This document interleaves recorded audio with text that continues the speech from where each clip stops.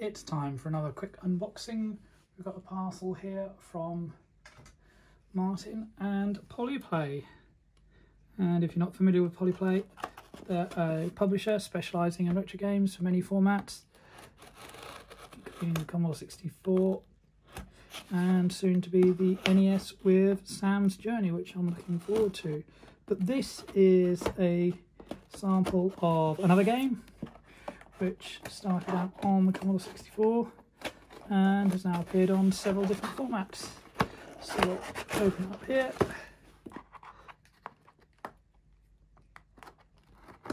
The large invoice and an address sticker on the front, so I took them off before we started. And now we can get inside. It's wrapped up in plain paper inside that. So let's have a look inside. We have Assembloids for the Atari Lynx, limited edition number 104 of 150, so there's still some available at the time of recording. Fast-paced action puzzler, different difficulty levels from kids mode to total mayhem, stunning graphics, 2 musical pieces, full in-game music optional, high score codes for internet score charts, and truthing original hardware. We believe in working within the original limitations of the given system. This game runs off unmodified hardware and uses cartridges without post-system era enhancements. If you're not familiar with that, there's several recent games for things like the Atari 2600 console with extra processors and so on. But this is a pure Atari Lynx game. As you can see on the back here, we've got screenshots from the Lynx and the Watara Supervision console, which is an interesting choice. And you can see there the basic how to play instructions. So you have a central square where a new puzzle piece appears. You shift it to one of the 4 locations around, and the aim is to make a full face. So you can either make 4 pieces together to make a face, a mixed face, or you can get 4 of the same type. Here's the pig, and once you have 4, you get a bonus, the full face bonus. So you can see a nice glossy box. Let's go carefully inside and have a look at what we have in here. So we have the cartridge itself in a nice little insert, printed label, and got the lip to get out easily, so that's nice. We have signed card from PriorArt, Assembloids, poly.play sticker, PriorArt sticker, and a really nice poly.play sticker. And then we have the full colour manual from poly.play about how features, how to start, how to play, quick start. Create assembloids by fitting their faces together. Points scored based upon how complete your face is. Clear the whole board for an extra life. Features, similar to what it said on the back. The engine prevents you from getting cleared board early on by trial and error. 256 kilobyte cartridge. How to start, how to play. There's help and credits available. How to play, and then the scores, you get a QR code on the screen at the end, so you can scan that and send your score to an email. And scores, extras, so a couple of extras to this cartridge, accessed via pressing option 1 and one of the arrow keys during power up while the screen is still black. There's a controllable 3D engine demo, check some over the whole cart, full colour image by John Egg, 287 colours, is featured in the PriorArt scene demo Bastion, and a mod player. And then there's the credits developed by programming Martin and Wendt, graphics by Oliver Vito Lindo, and music and sound by Kamil Jama Volonkowski. Box art in memory of Ralph Neese, packaging design Sebastian Beck, published by poly.play. The tools used there, thanks to, and that's it. So space for notes at the back. So I've a little release from poly.play there, and I will try to add some gameplay footage from the emulator. So hope you enjoyed this video, and stay tuned to the channel for more. unboxing, retro shelf, merch stand and gameplay.